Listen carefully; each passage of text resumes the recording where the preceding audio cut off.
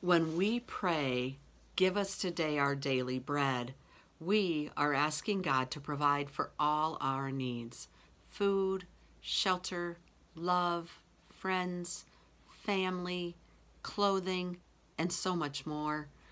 In today's Bible story, we will hear about how Jesus helped meet the needs of the people who had come to listen to him.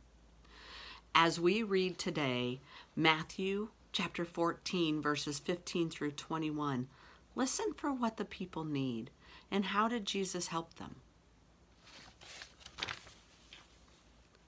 When it was evening, the disciples came to him and said, "This is a deserted place, and the hour is now late. Send the crowds away so that they may go into the village and buy food for themselves." Jesus said to them, "They need not go away. You give them something to eat." They replied, "We have nothing here but 5 loaves and 2 fish."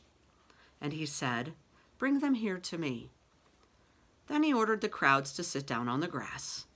Taking the 5 loaves and the 2 fish, he looked up to heaven and blessed and broke the loaves and gave them to the disciples, and the disciples gave them to the crowds. And all ate and were filled.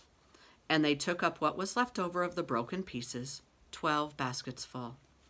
And those who ate were about 5,000 men, besides women and children.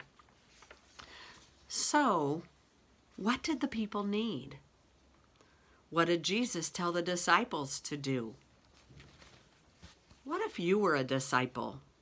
How would you have felt if Jesus told you to feed the crowd with the 5 loaves and 2 fish? How do you think the disciples felt when they fed the whole crowd? Let's pray.